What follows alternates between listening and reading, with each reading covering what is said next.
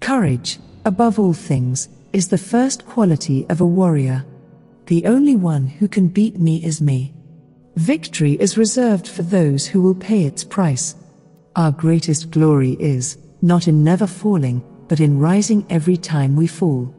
A warrior does not give up what he loves, he finds the love in what he does. Without knowledge, it cannot focus skill. Without skill, strength cannot be brought to bear, and without strength, knowledge may not be applied. A warrior must believe in his strength of will, purpose, heart, and soul.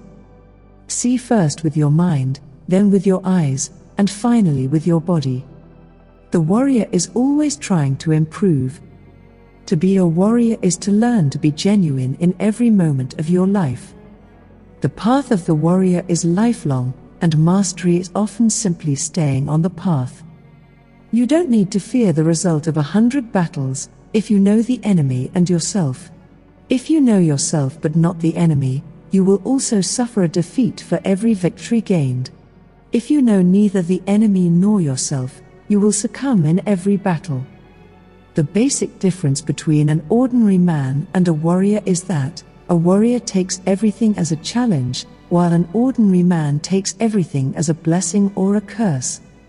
When a warrior learns to stop the internal dialogue, everything becomes possible, the most far-fetched schemes become attainable. Ideas are the great warriors of the world, and a war that does not know behind it is simply brutality. Cast off limiting thoughts and return to true emptiness. Stand amid the great void. This is the secret of the way of a warrior. Some warriors look fierce but are mild. Some seem timid but are vicious. Look beyond appearances, position yourself for the advantage. Challenges cannot possibly be good or bad. Challenges are simply challenges. Being prepared for war is one of the most effective means of preserving peace. When one has nothing to lose, one becomes courageous.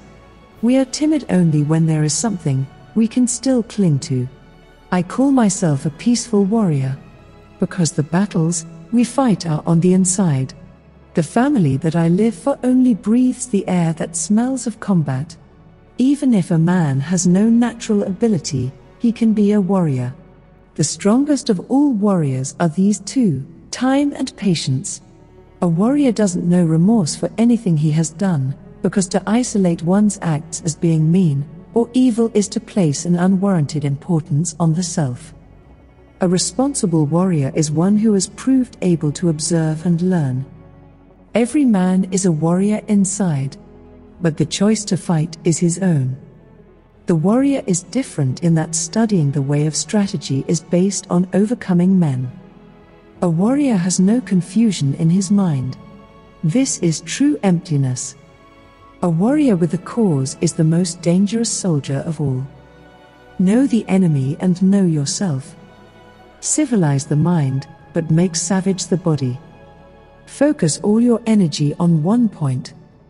A warrior never worries about his fear. A warrior who is prepared to fight must also be prepared to die. The way of the warrior is resolute acceptance of death. For a warrior to be inaccessible means that he touches the world around him sparingly. And above all, he deliberately avoids exhausting himself and others.